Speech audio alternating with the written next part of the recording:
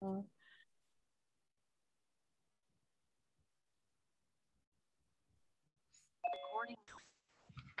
Hello. Hello. Hello. Hello. Hello.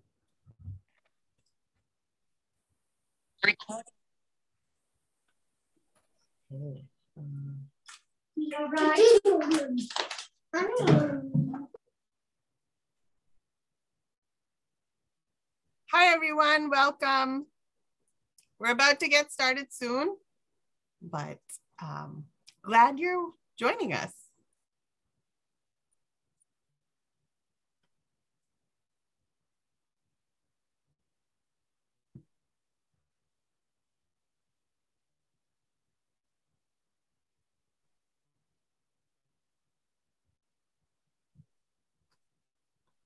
Ooh, okay. Prati, I think we can start officially. All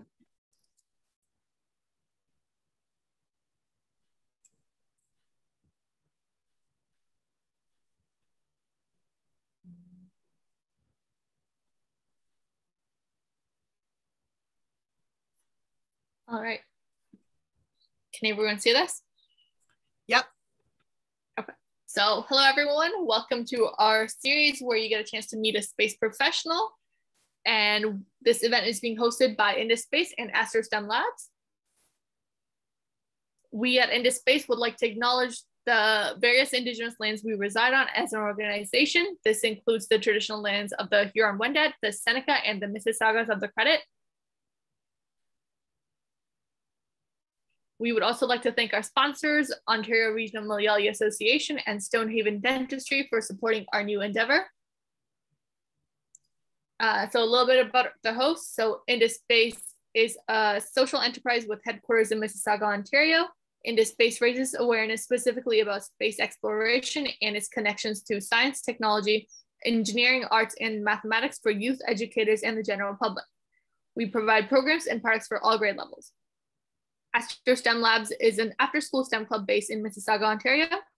AstroSTEM Labs' mission is to make learning of STEM subjects fun and exciting to children in grades 1 to 12. They conduct online coding, robotics, engineering, math, science, and chess classes for kids across Canada. You can follow us on our website, Twitter, Facebook, LinkedIn, and Instagram. And please tag us with hashtag CDN Space Talks. So this is a reminder that this event is being recorded. So if you do not want to be recorded, you can shut off your camera. And if you leave your camera on, then that means you do consent to being recorded. If you have any questions for our speaker throughout the entire talk, please submit them at slido.com. Our code is Space Talks. I will also include the link in our Zoom chat window afterwards. And some basic ground rules is that everyone should listen closely and respectfully, ask questions when you're curious or confused, keep your questions and comments short, especially when you type them up, and most importantly, have fun. So here are our speakers for the remainder of August. So next week and the upcoming weeks. So next you can hear from Nadeem. And today we have Dr. Laurie Rousseau-Nepton. She is a resident astronomer at the Canada-France-Hawaii Telescope. She's the first Indigenous woman in Canada to receive her PhD in astrophysics. She received her diploma from Laval University by studying regions of stellar formation in spiral galaxies. She's now leading an international project called Signals, aiming at observing thousands of newly born stars in galaxies close to the Milky Way to understand how birthplace affects the rest of their lives and the galaxy's evolution. Tonight, she will talk to us about the birth of stars in our backyard and in the nearby universe. Feel free to add questions on Slido, and we will have time towards the end for questions. Awesome. Thank you. And hi, everybody. I am super happy to be connected with you guys remotely. So I am currently in Hawaii. So for me, it is 11 a.m. in the morning. I have still my coffee beside me. And yeah, there's 6 hours from here to the east coast of Canada. And if you're closer to the west coast, then we have just a few hours between us. So I have this presentation today. I'm going to talk about my science, how I do astronomy here in Hawaii, and also how I became an astronomer. So I hope you enjoy it, and please ask me tons of questions. I love answering questions. And I will start sharing my screen. I have a lot of nice images to show you, including images from the telescope here. Yeah, actually the images that you see right now, if you see them well, I hope you see them. If you can't see them, just send me some thumbs up. So I'm sure it works. It's visible. Awesome. So I'm from Canada. I'm from the east coast of Canada, from Quebec. My first language is French. You might notice I have a French-Canadian accent when I talk. And I moved here about 4.5 years ago now. So I studied astronomy, got my degree, and was hired here to work at the telescope. So those two images behind, you have one of the observatory that I used to train as a student. It's the Mont-Mégantic Observatory. It's in Canada. And of course, the Canada-France-Hawaii telescope right here, the one I work for right now. And it's the one behind me in this picture.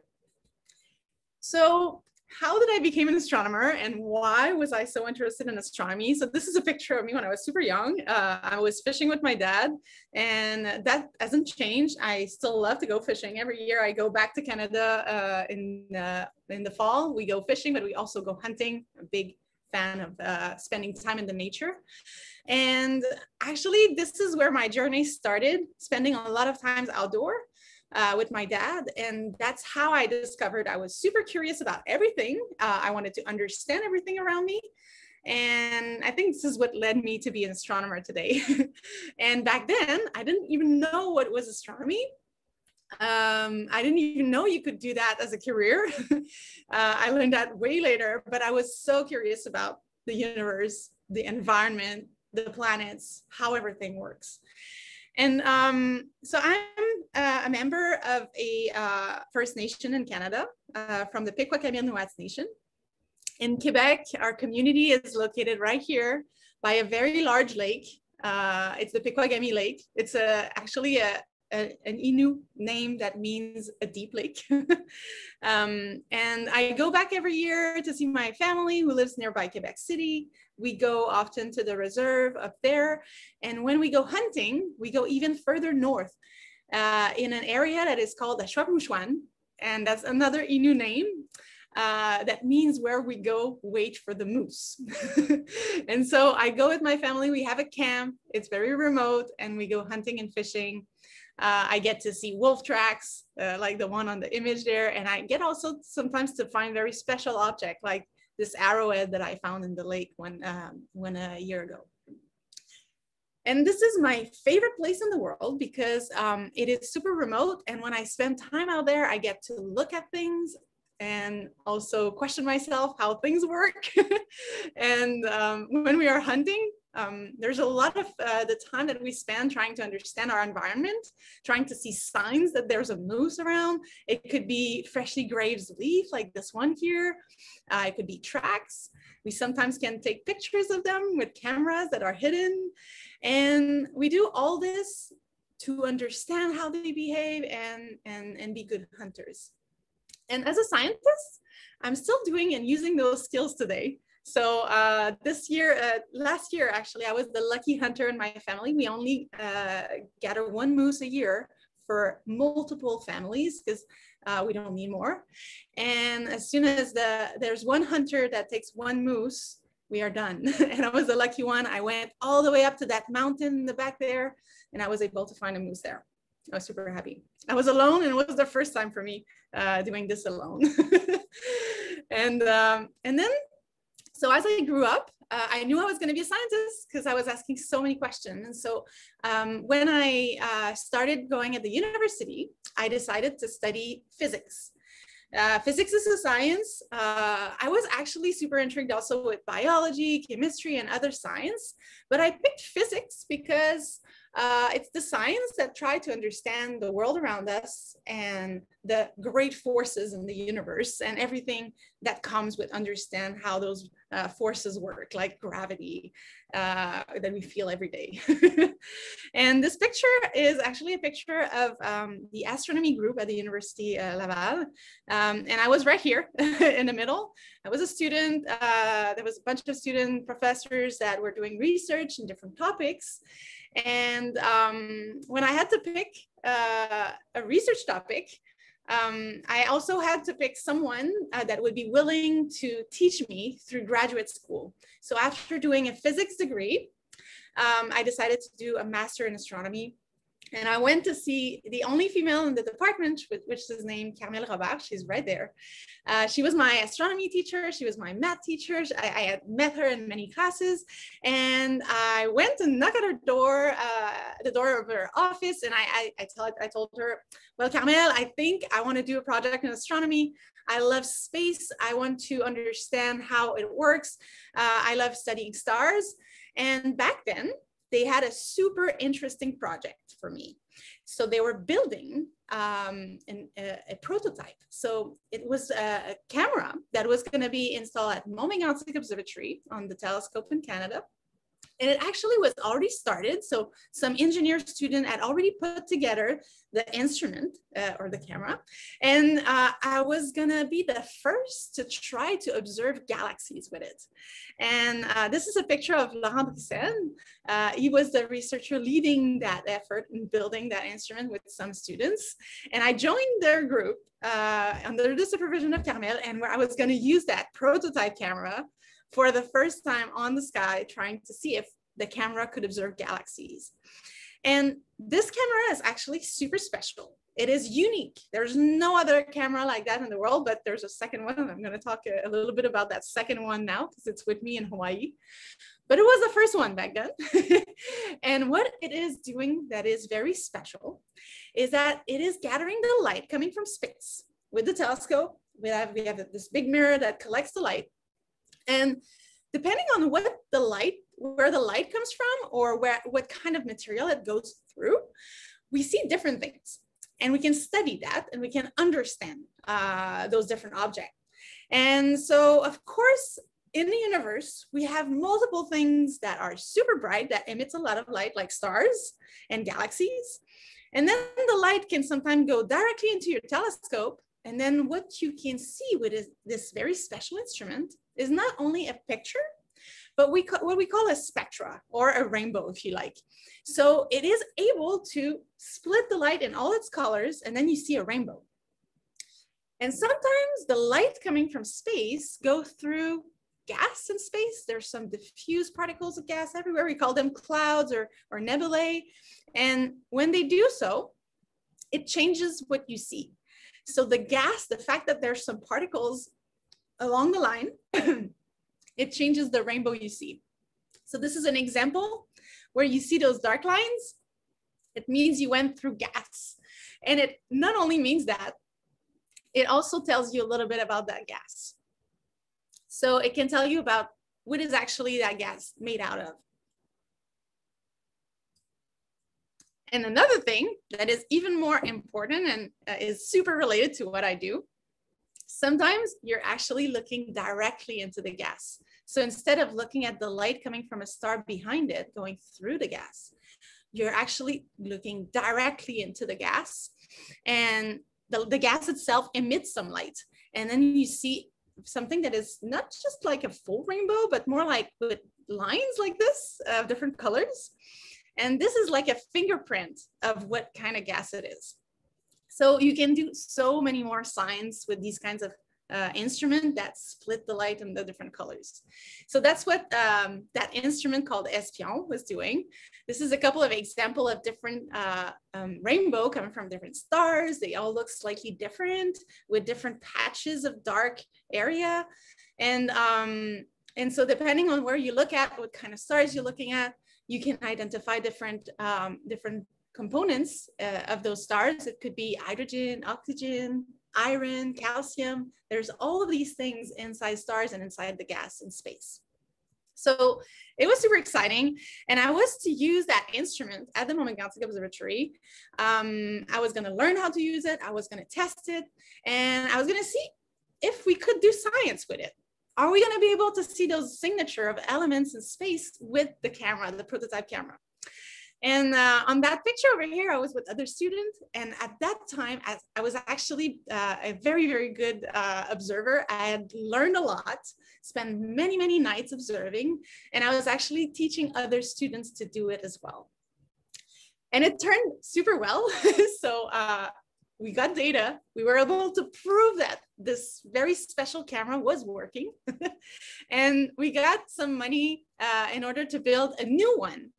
A bigger one, a better one that would come here in Hawaii and be installed at on a larger telescope and be accessible for a lot of researchers around the world. And this camera is now called CITEL. This is like the second version of that first prototype I was working on during my graduate school.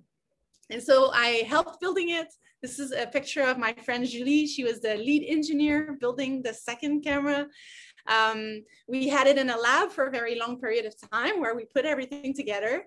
And then eventually it was shipped to the university at first. And I was there gladly waiting for it. And we got it delivered. And we put it in a very large room in the civil engineer department, a department full of engineers. And they have there gigantic freezers. And we could test if the camera would be able to work at minus 20 degrees C at like super cold condition, because sometimes here on the summit of the mountain, it gets super cold. So we wanted to make sure it would still work in a very cold environment. So we put it in a freezer, that large freezer, we turn it on and we take some tests with it to make sure it was fine. And it did. So for a couple of weeks, I was testing the camera in that huge freezer. And then we shipped it to Hawaii. And we also flew in Hawaii with the instruments to test it with the team. And back then, this was the weather forecast for the week we were supposed to test CITEL on the telescope. So there was a huge hurricane called Guillermo that was going towards the islands of Hawaii right there. And we thought, oh my God, this is going to be like the worst. We won't be able to see the sky. We're gonna have this huge hurricane. But like in a very unexpected way, the Hurricane Guillermo decided to go completely north and miss the islands. And we had 7 days of clear sky to do our observation. And the first object we observed was one of those clouds of gas that I was talking about. It looks a little dark here, and that's what actually most of the images that we take look like. They are like black and gray, sometimes a little bit of white. But once we analyze those data, we can make pretty images with them. So that's actually an image of the real nebulae that we were observing. It's a nebulae around the star. There's a lot of gas around that star. We don't see that star. It's a tiny, tiny one. It's in the middle there. But there was also on that image a galaxy in the background right there. There's a galaxy. And this is what I was interested in. And I was analyzing the data in the background. You can see me there with my computer, and I was already checking out if we had good signals and good data. And the first images I was able to do with that galaxy. Oh, is there a question? Okay, I could just hear some background. So I was looking into that galaxy. I could see how it was moving, it's turning on itself. And I could also see what kind of elements was hidden in there. And in the very center of the galaxy where it looks red, there was more heavy elements like iron contained in the center of the galaxy than there is in the outer part of the galaxy where it's bluer. I was super excited. And during the time I spent there, I also got to know people that are working here, and I got back to Quebec, got back to Canada, and did my final exam to get my PhD. And this is a picture of the day of my graduation in January 2017. And I was there with my supervisor, Carmen Robert, and other students studying with her. And I was super happy. And I don't know if you hear the background. I have yeah, there's some action in the town where I am right now. Okay. And so right after I finished and I graduated, I was hired to be an astronomer here. So I moved, I packed all my stuff, and I moved with my 2 cats in Hawaii to start working here. And so this is where I'm from, and this is where I landed on the big island of Hawaii. There's multiple islands in Hawaii. Big Island, or the island of Hawaii, is the largest one, of course. And it is a very special island. It has volcanoes. It has very large mountain. The one where our telescope is on is called the Mauna Kea. This is a picture of the Mauna Kea in the winter. There's snow at the summit, even though we're in Hawaii where it's warm. And believe me, everywhere on the island else than the summit of the mountains, it is very warm. We have 30 degrees Celsius all year long. There's almost no season elsewhere, but the summit gets snowy during the winter. And what I like about this image is that you can see that clouds are usually below the summit. So even if it's cloudy out there, you usually have clear sky when you're at the summit, and the telescope can see the sky at all time. And this is a picture from the mountain during the summer. We're seeing the other side of it, and you can still see some of the telescope up there. And those are volcanoes, right? So the Mauna Kea is not an active volcano. It's not erupting right now, but there are some volcanoes that are active on this island. And sometimes we have eruptions and things like that. And you can see also the ground is very red and brown. This is lava rocks. Everywhere on the island you have it. It's from previous eruption everywhere. And you see here, this is actually a picture taken at the summit of the Mauna Kea. You have multiple telescopes. The one in the very center is the Canada-France-Hawaii telescope. We have the best spot. And we can see the Gemini telescope here. You have the Keck telescope. There's a Subaru telescope. And each telescope is a partner, it's like a collaboration between different countries. So here we are, of course, Canadian, France, and Hawaii, the US, collaborating in this telescope, but each telescope have different partners. For example, Subaru has a lot of people from Japan. There's some people from the UK, I think. And the Keck telescope is mainly the US, India, and then you have Gemini, you'll see that is that is a little bit Canadian, and other countries. So a lot of different teams doing different science, because they don't have the same cameras like Sidel. And this is a plain view of the summit. And you see, this is the big Mauna Kea. And if we check out the very summit, we can see the telescope from above. And we call this area the science reserve at the very summit of the mountain. Okay, now let's focus into a little bit of the telescope. So we see here the building. We have what we call the catwalk around here, where we can go around and check out the view. You can see again, the clouds are below. So often when you drive up there, you have to cross through the clouds. We have the dome, the gigantic dome, and you have some people here that helps you imagine the size of it. And we have little windows. And now we're gonna get inside to see the telescope. So this is, again, a plain view of the telescope. And I'm gonna show you a side view here with someone right there.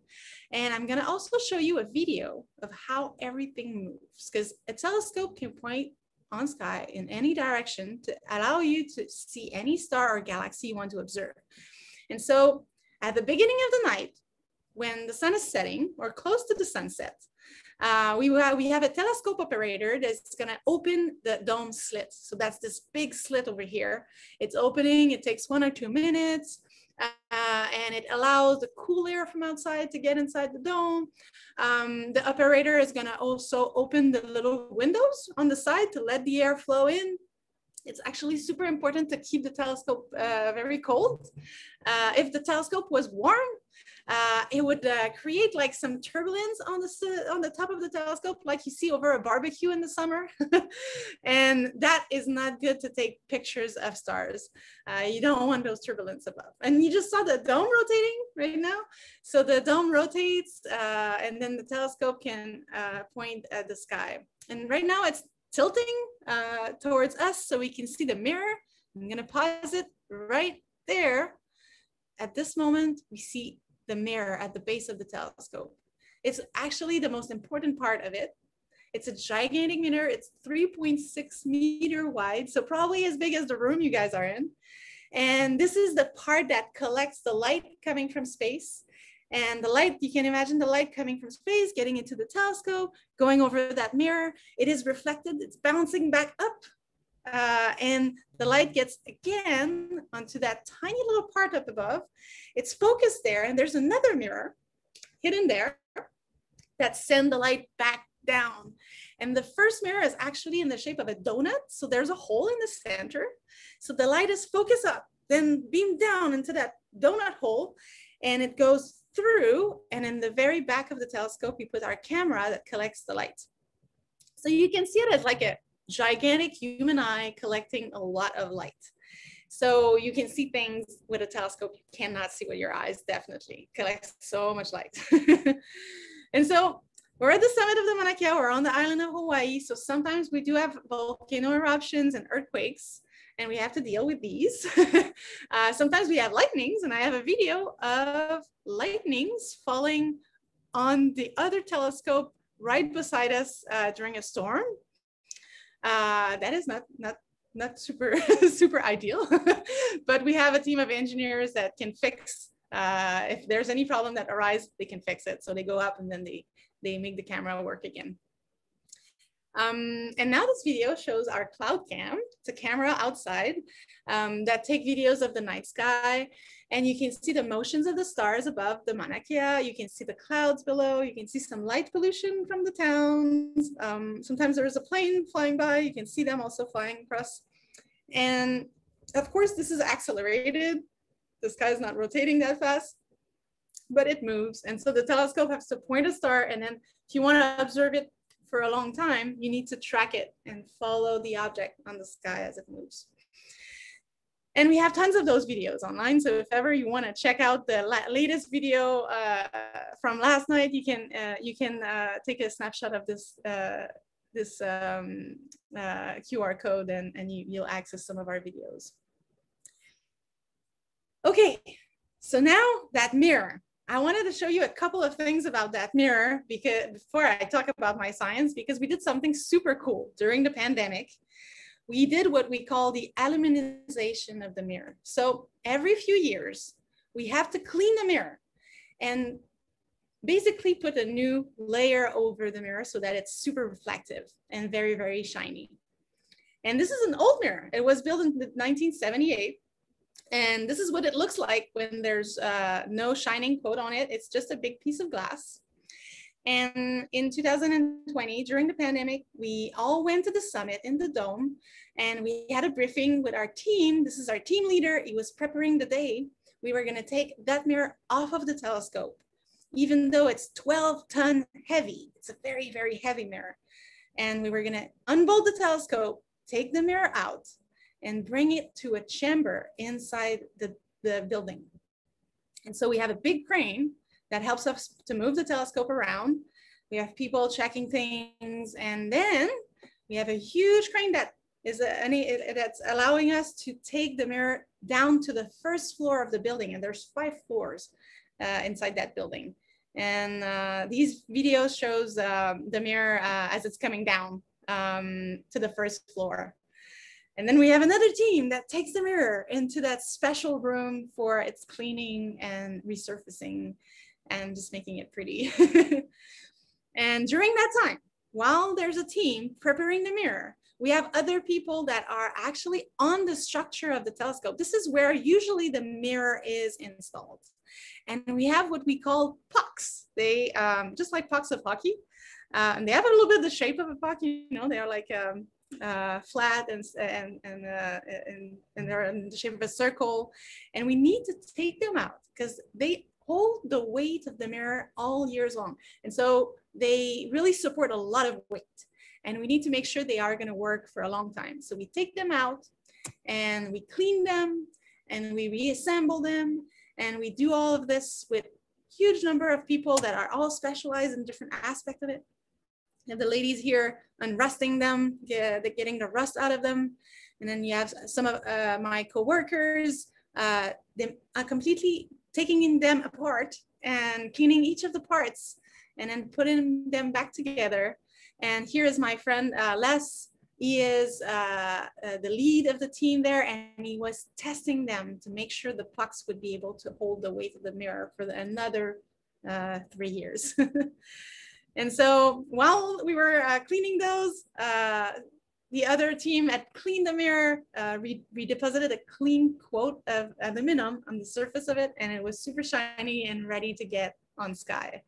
And this process I did not show you there, but if you're intrigued, we have like a time lapse of this process, and you can again take a snapshot of this QR code and go check out the video. It's about 10 minutes online. It's super cool, and you see the scientists around the mirror preparing it for the aluminization. And then it's all shiny and ready. We take it up back to the telescope and we reinstall it into the telescope structure. And so around doing astronomy, there's a lot of things. I'm an astronomer. I study space. I use cameras. This is a picture of me pushing the camera. There's engineers that design those cameras. We have people around this that helps us move things, maintain the telescope, or install the camera on the telescope. So there's mechanician, electrician. There's people specialized in so many different things. And we need everyone to make this work. And Citel, the camera that I use, is of course my favorite one. And I study galaxies with it. But at our telescope, we not only have Citel, we have other kinds of cameras. Some that takes images, like these two here, and some that takes the spectra, you know, those rainbow that I was talking about, but they just take one rainbow at a time of one star, and they create those little signals here. Whereas Citel not only take rainbows, but it also take images. It's like a combination of the two. So it's a super powerful instrument that takes both images, and for each images, it takes a rainbow, so I can create a movie of what I'm looking at instead of just having like the data to work with. I wanted to show you here, I'm gonna pause it right there. So the center of the galaxy, that big bright ball of light, is actually billions of stars. We have, it looks like it's one gigantic star, but it is just billions of stars that are super close to each other. And they are so close that they look like one object, but it's just billions of stars. And if you would look closer and closer, you'd see each of them separately. And we're gonna keep going. And this is a tiny little galaxy that is actually rotating around the Milky Way, one of the Magellanic Cloud. And now we're gonna go through the arc of Andromeda, which is our first neighboring big galaxy. It's a little bit like the Milky Way. It's a disk spiral galaxy. It has a big bright center with billions of stars. And as we move out, we see all of these galaxies around us, and there's billions of them as well in the universe. And they are super far away from each other, millions of light years away from each other. It is, yeah, it is amazing how the universe is big and how those objects are far away. But nonetheless, we can see their light using telescope. And excuse me. Yes. I have a question. Are all of these white dots or like light galaxies? Yes. So each little dots are galaxies like the Milky Way. They can be smaller, they can be bigger, but each little dots of light in that image right now is a galaxy that contains hundreds of billions of stars. And we don't know how many planets that can be around those stars. So it is amazing how big it is. You know, it's like mind-blowing. And but you know, like we're gonna check out a little bit of those galaxies today. I study a couple of them. I cannot study them all because there's too many, but I'm looking into some of the galaxies around us when I look at the universe. And so you remember that video of the cloud cam where we saw the night sky? The object that you see in the night sky are stars inside the Milky Way in our own galaxy. And if you could actually see them all on a map, it would look like this. So each star on that map is one of the stars that we see in the night sky. If you squish your eyes a little bit, you'll see there's like a band. Yeah, it's over here where there's like more stars. And if you were looking at the night sky when it's super dark, let's say a night when the moon is not up, you could see the Milky Way. And this is a camera image, of course, of the Milky Way, so it looks really pretty.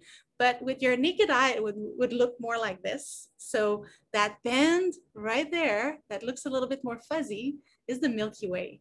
So it's a disk, right? Like I showed on the video. So it's very flat. There's more star along that disk.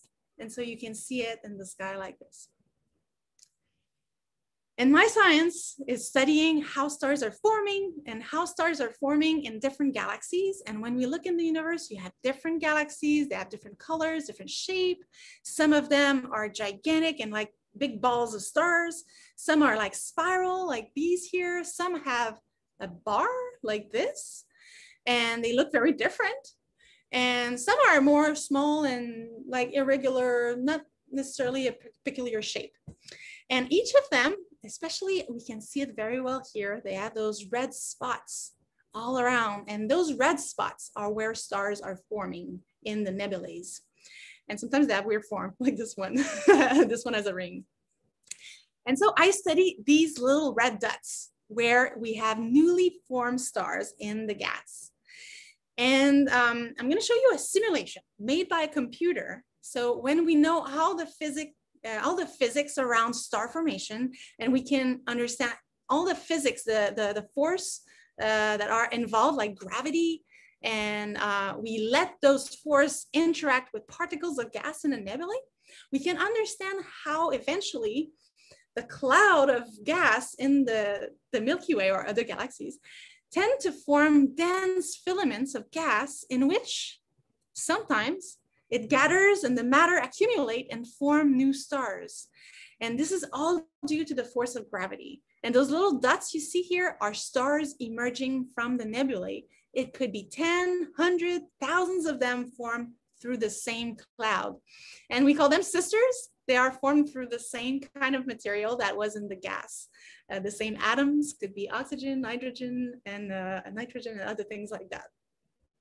And when we look at them for real, so this is a simulation, but for real, it looks like this. So you have the cloud of gas, and in the center, you have the newly formed stellar cluster, a cluster of little new stars.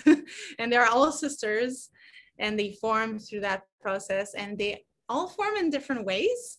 So sometimes you have gigantic region like this one. This is the Tarantula Nebula. It contains supermassive stars, much bigger than the sun. And so what I try to understand is why sometimes nebulae enable the formation of gigantic stars, whereas sometimes it only forms super small stars. And each group of stars is different, and they form in different areas of the galaxy. And when they form, they heat up the gas and they create those bubbles, very bright bubbles of gas like this that I can study from super far away because they are bright. And okay, so I'm gonna show you like why I'm doing this. Like, why is it important? Oh, there's a question. Yes. Oh, I think you can still continue. We'll take questions in a couple more moments. Okay, no worries. So why am I doing this? Why is it important to understand why stars are forming and how? The reason why it is so important is that in our universe, stars have been forming since billions of years, since the Big Bang, since the formation of the universe. The universe has transformed through time, mainly because of stars. Stars emit a lot of light, but not only that, when stars are formed in a cloud of gas like this, and they emerge, they are bright, they are emitting a lot of light. And the reason why is that in the very center of the stars, there's a process that is called nuclear fusion. It's a very fancy word to say that the stars are producing new elements, new atoms. They are fusing atoms that are small, and they are creating a larger one, like the atoms of iron, for instance. It's a very large one. And so stars slowly create those larger atoms, and eventually, through their life, they return that gas through the galaxy. And then these new elements are going to be recycled and are going to be used to create new stars. And eventually you form stars like the sun, and you form planets like the Earth that contain all of these elements. And so we are there today because of those generations of stars that have continuously formed new elements in the universe. So that's why it is so important. It really transformed the galaxies. Okay, and now this video shows a galaxy rotating. All of these little bright dots are star forming activity. Those are actually taking a lot of time. This is accelerated very, very fast. A galaxy like this takes 250 million years to go around once, to spin on itself just once. It's 250 million years. And each of these little bright dots that we see appearing and disappearing, they are star forming region, and they live through about 40 million years. So it is super accelerated. So these regions are super long lasting, and a galaxy like our galaxy, the Milky Way, is like a spiral. It looks very much like this, and this is what our galaxy is continuously doing, forming stars. And when a cloud is collapsing and forming stars, it takes 40 years before it gets a little bit less bright and we stop seeing it. So I have, as a scientist, about 40 million years to catch when we have a region forming stars. So the ones I am observing today are basically, they have been basically there since the dinosaurs were on Earth almost. And so it is amazing to see the time scales of how long it takes for stars to form, and how long also it takes sometimes for the light to come over here and for us to observe it. And I don't have, I have like about 5 minutes left. So I'm gonna show you a couple of things that I think is pretty cool, and I wanna finish with that. So as a scientist, when I started working here, I was a young scientist, and I really wanted to start my own project and make a difference, you know, learn something new about the universe that we didn't know before. So I decided to create a program that I called Signals. And Signals is a program that studies all these regions of star formation in galaxies, and it studies them in different environments. So some are in the very center of galaxies where they're super crowded, there's a lot of stars, lots of gas. Some are in an area where it's like quiet. You can compare it to maybe like a remote area, like really like small town outside the city.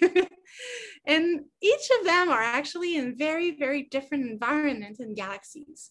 And I'm studying each of them to see, what are the stars like? Are they like the sun? Are they bigger, smaller? Are they formed with the same kind of gas? Is there as much oxygen in the gas? Is there as much iron in the gas? And I study these and trying to understand how this is going to impact the evolution of our galaxy.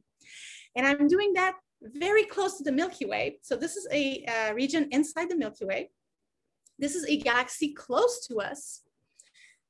And this is the kind of galaxy I study, very close to the Milky Way. But some other researchers are studying objects super far away in the universe. And these galaxies you see in that image are super far away.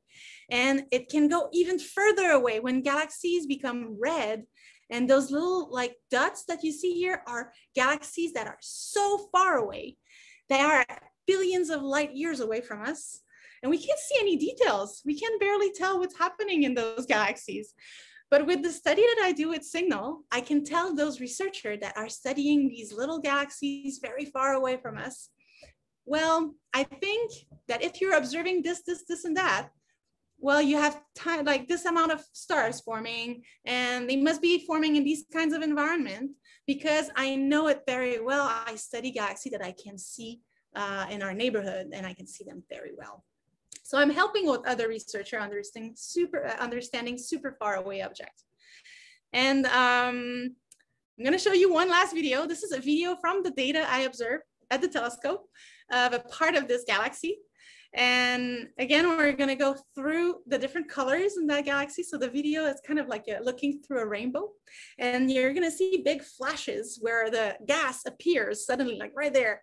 The gas is appearing on the video because there's a signature from an atom that is very, very strong there. So when we see the hydrogen lighting up, it tells me how many hydrogens there is everywhere in that galaxy. Sometimes it's the nitrogen that lights up. Sometimes it's the oxygen that lights up. And I can recognize those signatures and know what it is in that galaxy. So it's a little bit like the first rainbow I show you there when we're looking through the gas and seeing those little lines of colors. And I have many galaxies, so this is one of my favorite ones. And this one has like thousands of star forming regions everywhere that's forming like so many stars as we speak. And it's even more active than the Milky Way. And some of the regions are gigantic, some are smaller. So it's really, really interesting. And there's so many things that I can do with that I'm not doing this alone. So there's researchers from all around the world that helps me doing my work. I am coordinating this effort. So I am the lead researcher, but we are now more than 60 to up to 70 researchers from all around the world in 17 different countries working on this. And hopefully in the next few years, we'll be able to tell you a little more about how stars are forming and how it's going to impact the evolution of galaxies. And I have students working with me as well. So if ever you're interested, send me an email. I'm always happy to answer questions and also help students to make their own project in astronomy, from high school to university. So feel free to contact me and I will take your question. Thank you so much. Thank you. That was a very exciting note to end on. and really glad to hear that, yes, that is something for anyone who's interested. You can, reach out and maybe work on these projects. We have lots of questions on Slido. So Prachi has actually brought that up. So we can dive right in. So yeah.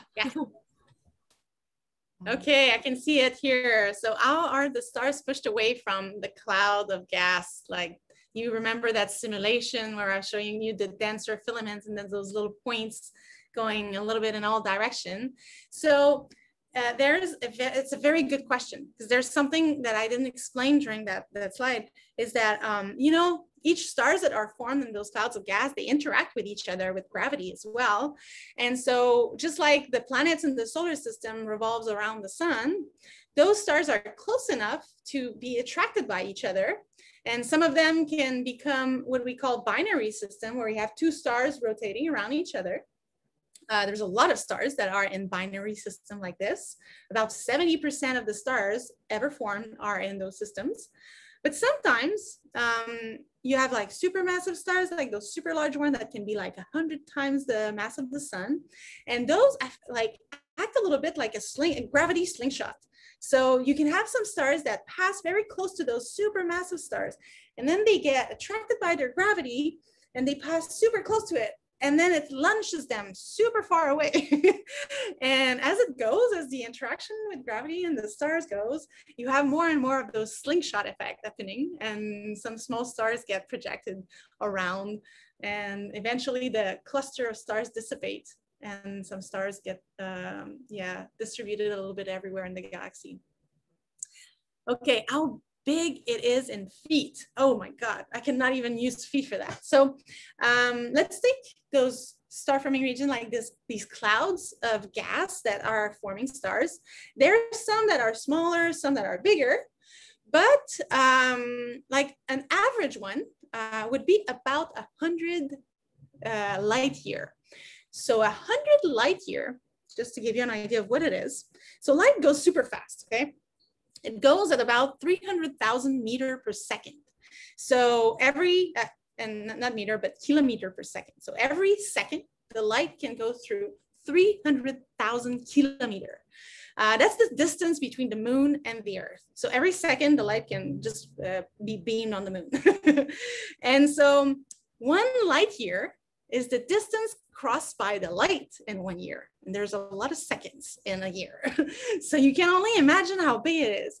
It is a number that is so large that I cannot even like give, like it's like one with like 15 zeros kilometer. Actually, I wrote, we were just talking about this yesterday with our junior camp folks. So I just wrote in the chat window, we estimated light year is roughly 9.5 trillion kilometers. Perfect. There you go. That's a very precise number. And so those clouds of gas are 100 light years. So you multiply that by 100 and you get it. Okay. Why did we take the mirror out of the telescope? Well, basically, the mirror have to be taken out. Sometimes it gets dirty, but there's also with time, it just get a little rusty, basically. So we are on the summit of the Mauna Kea. We have a volcano active not so far away. There's some VUG, the smoke from the volcano. It contains some acids and stuff that really affects the quality of the mirror.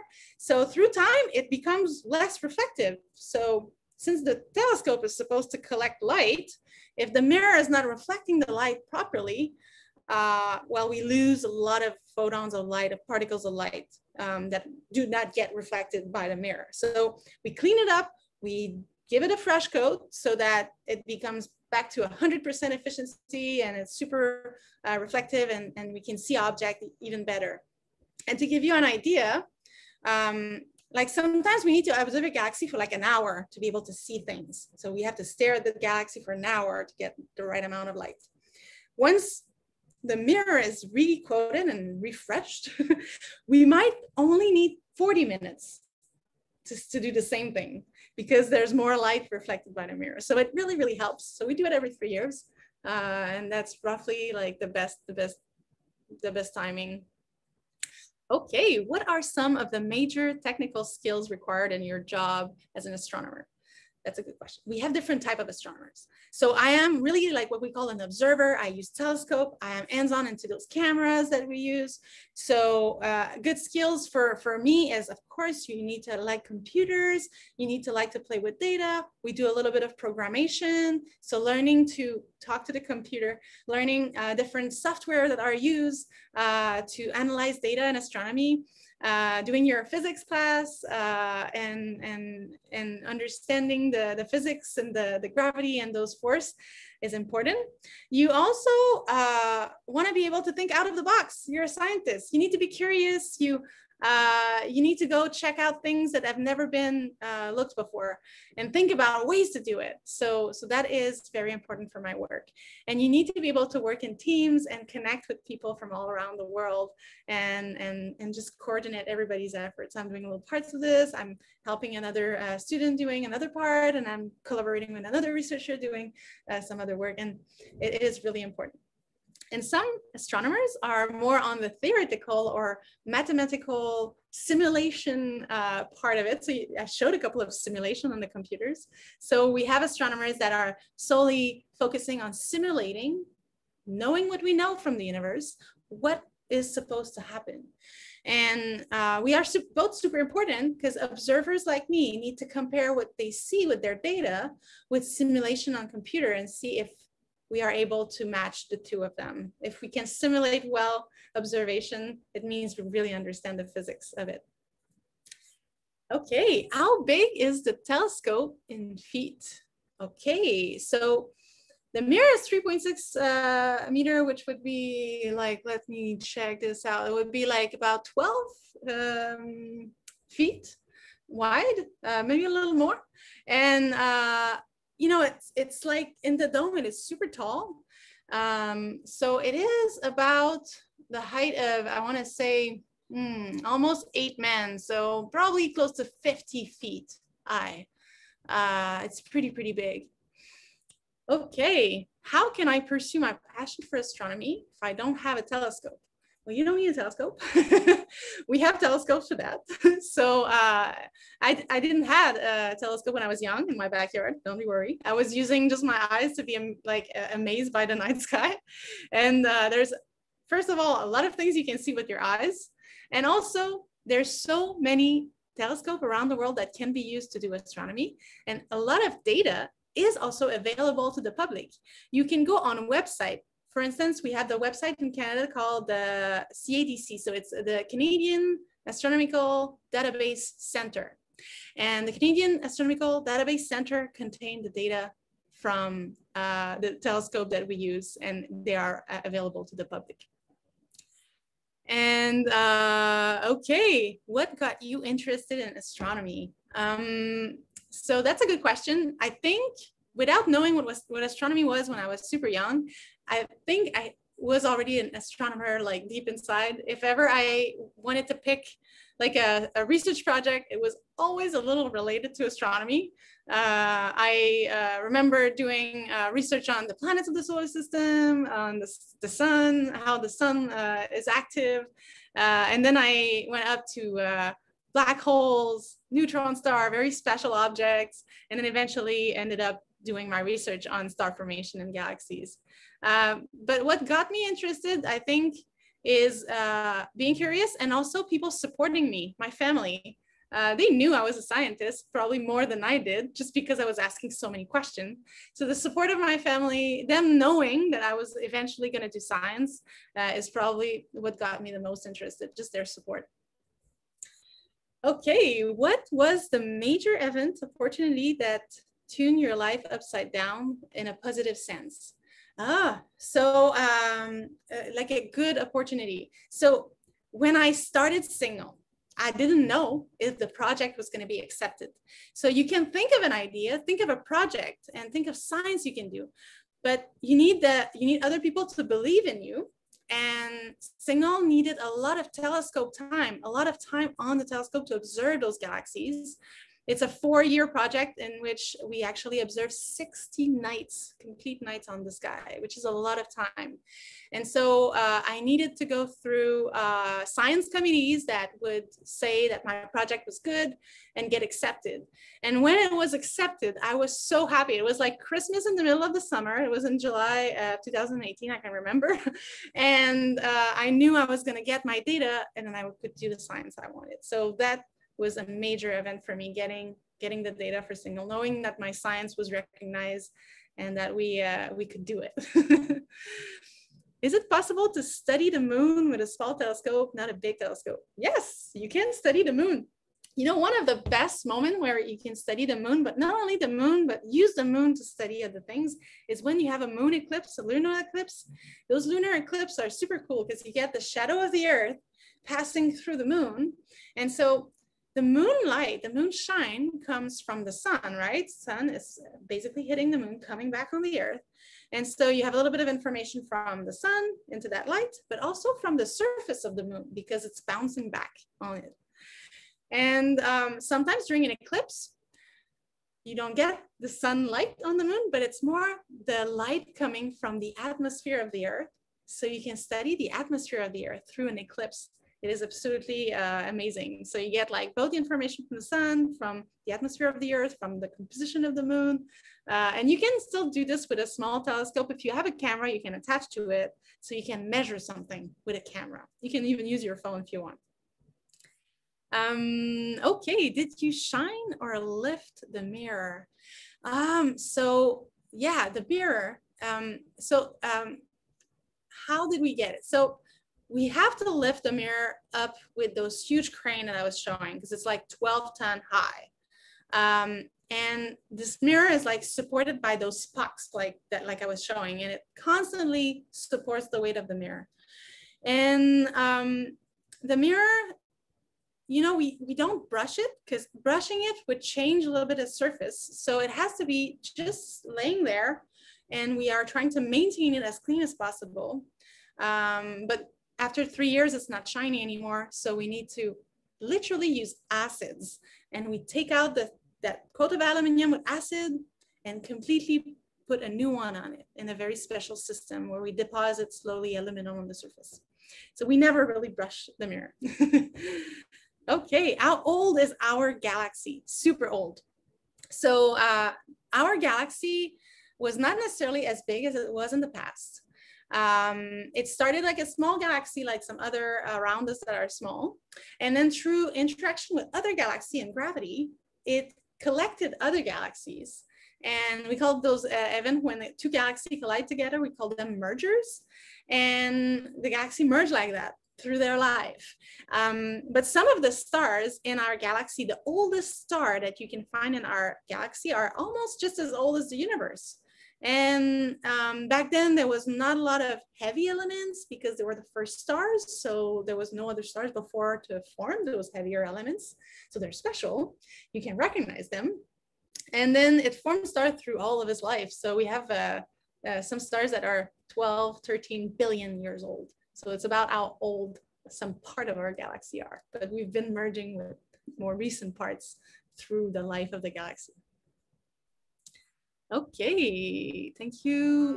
I'll just quickly mention that we are officially at the end of our talk, but if you're okay staying back for a few more minutes and answering some of these questions, Yes. we'd love to have that continue. And if participants need to hop off, thank you for attending, and I'll give the official thank you to our speaker for giving all of this wonderful insight. But yes. Thanks everybody for being here. That was great. And I'm going to continue a few minutes answering those questions. Sure. And, yeah, for sure. Yeah.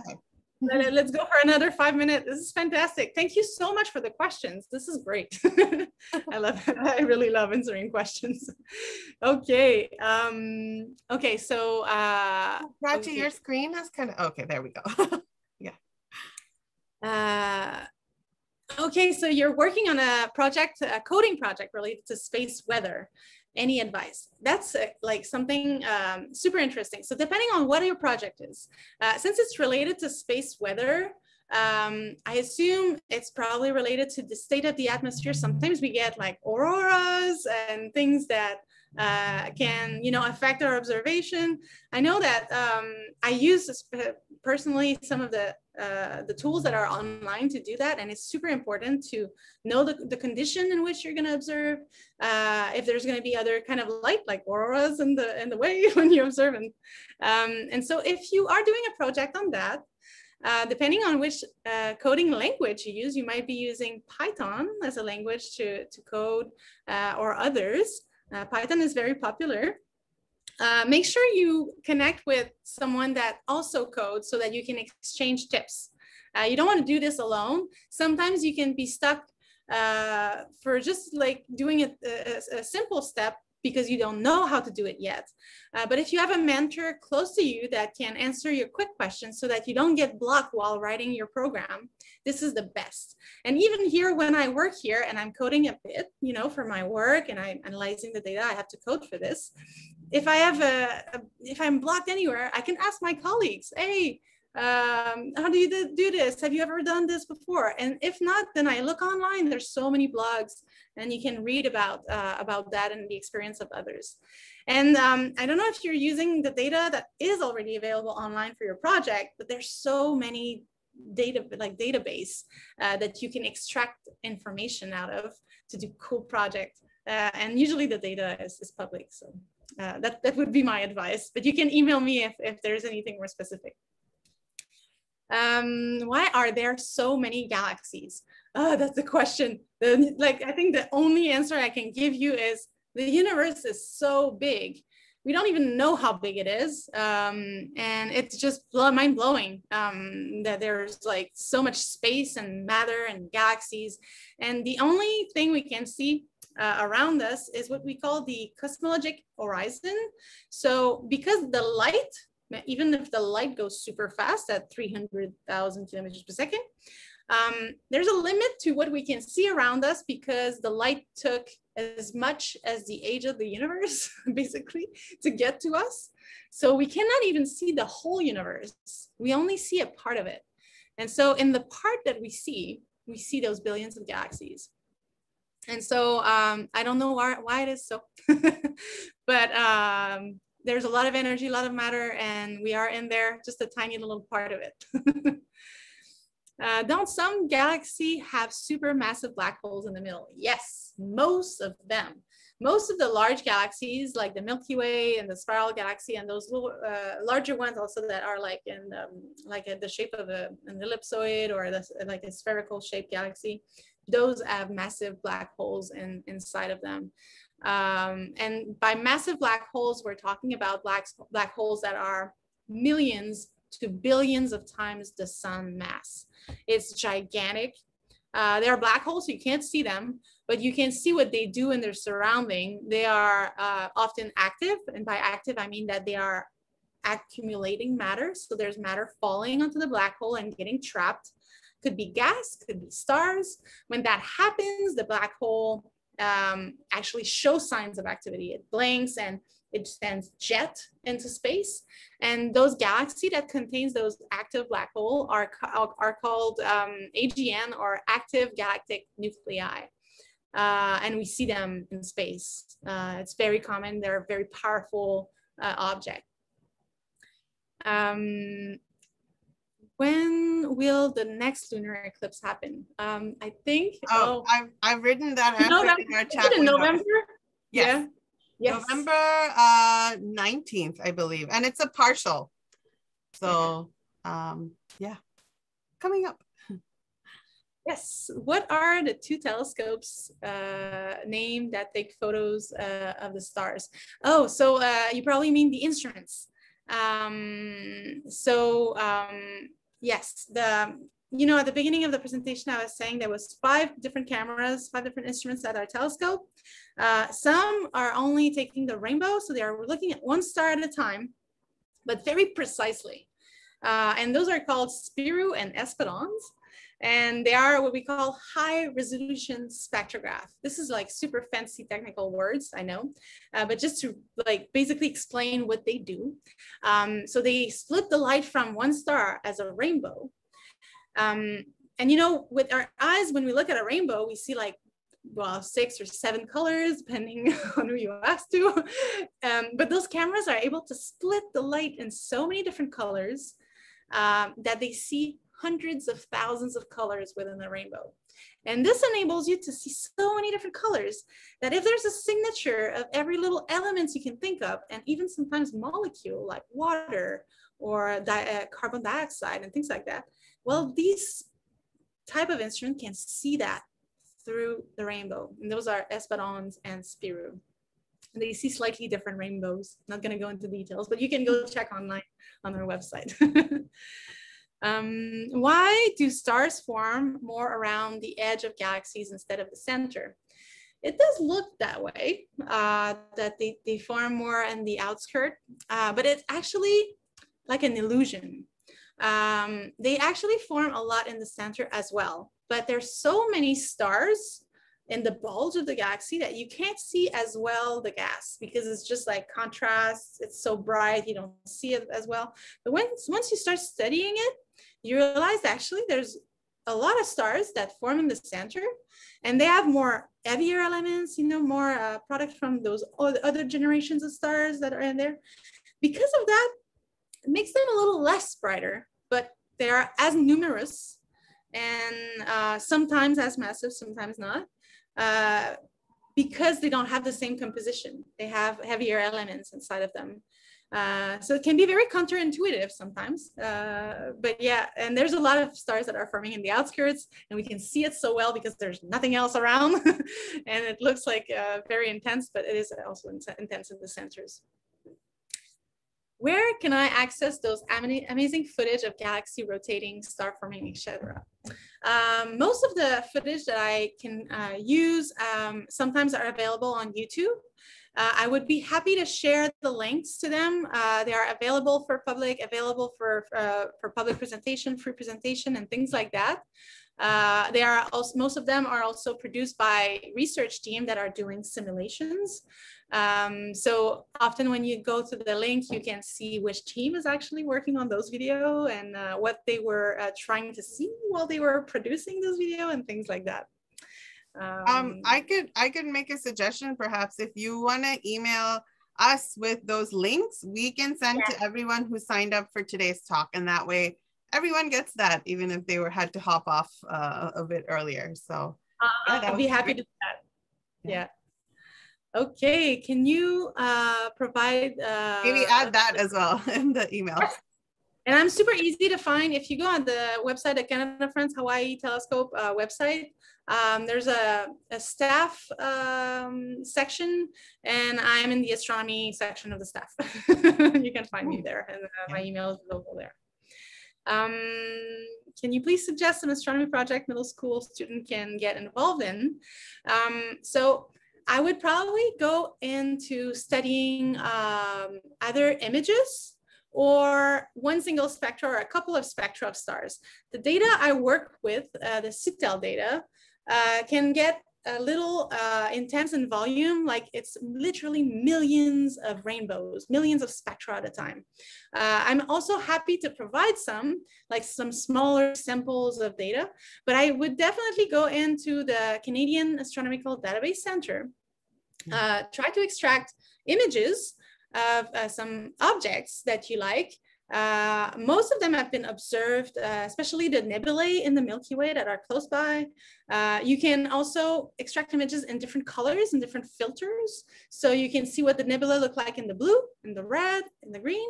And even though it's not doing the rainbow, it's kind of like doing a very rough analysis of the composition still, because the elements are different in the red and the blue and in the green. And so you can do the same kind of analysis with images, just a little less precisely. And it can be super interesting for a student. Just keep it like a little bit more simple with the filters and the colors at the beginning. And then you can jump in for spectra a little bit later.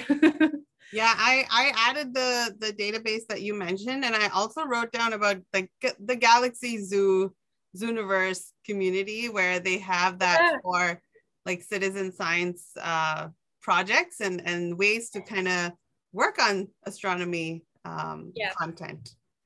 And I have a colleague here that is doing a little GUI online where you can load an image in the different colors, and you can actually play with the color range, so you can do your own pretty space image the way you good. Like. Yeah. So I'll send that link as well. Sure. Okay, what is the biggest galaxy in the universe? There is a couple of galaxies that are supermassive, and usually they are in the center of what we call galaxy clusters. There's groups of galaxies that are attracted with each other. I don't have like a precise name. I have actually, yeah, I have a couple of names I could give you, but just to give you a rough number, those are like the largest ones are thousands of times the mass of the Milky Way. So imagine a galaxy 1,000 times bigger than ours. That's how big and massive they are. And those galaxies usually don't have any spiral structure. They are like those gigantic ball of stars, like boom, and they have like bright stars, and they are like, yeah, more spherical and don't have a lot of structure inside of them, like the spiral arms and the bulge in the center and things like that. I think Malin, I can't remember if it's Malin 1 or 2. It's a name of a big spiral galaxy that is known to be very large and still containing a lot of gas. So that's a special one. So if ever you want to go see and find a very peculiar galaxy, that's a very big spiral one. Are there such as white holes? If so, what if it mixed with black holes? Okay, I don't know. That's a good question. Some people were basically putting theories that somewhere in the universe there might be something that would be like the opposite of a black hole, where you'd have energy and matter coming out.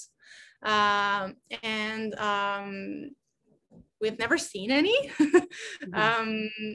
If they exist, they could be very, very small to the point where we cannot detect them. Like a black hole, like if I want to add a little something like into the mystery, like black holes can be like super big and sometimes super small. And black hole usually, you know, accumulate mass, you know, and grab stuff, and it falls into the black hole and it gets trapped inside of it. Because of the force of gravity mainly. But when a black hole is small, very small, it is possible to have a very, very tiny black hole. And those black holes are not very stable for a long time. They tend to emit a little bit of light here and there, and they dissipate basically just by losing a little bit of energy. And the smaller they are, the more they lose their energy fast. So you can kind of see them, those tiny little black holes, as if they were white holes in a sense. So does space have pollution? Yes, unfortunately. There's so many things in space. We sometimes need to think about cleaning it. But yeah, and I will have to stop there. I have to meet someone. No but problem. Yes, I will send the links that I was talking about as soon as I can later today. Sure. And again, thanks a lot for your questions. Thank you so much for spending all this extra time as well, answering all of these questions. I know everyone was pretty, once they started coming, oh yeah, I'm seeing a heart reaction too. Awesome. Thank you again. And hopefully we can have you join us another time down the road. Yeah, my pleasure, of course. Bye, Thank everybody. you so much. Bye, everyone. No. Bye-bye. Bye.